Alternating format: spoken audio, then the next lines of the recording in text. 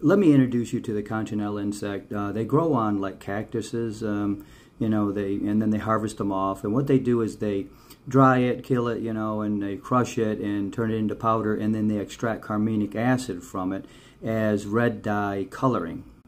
This is used widely in the food industry and the cosmetic industry.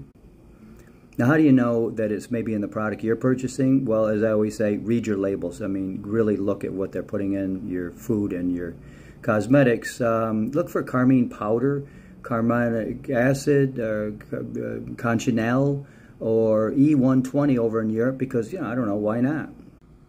So for decades, the food and cosmetic industries have been putting bugs, insects, into the food you eat and the cosmetics you rub all over your face and on your lips. And I'm just wondering how you feel about that.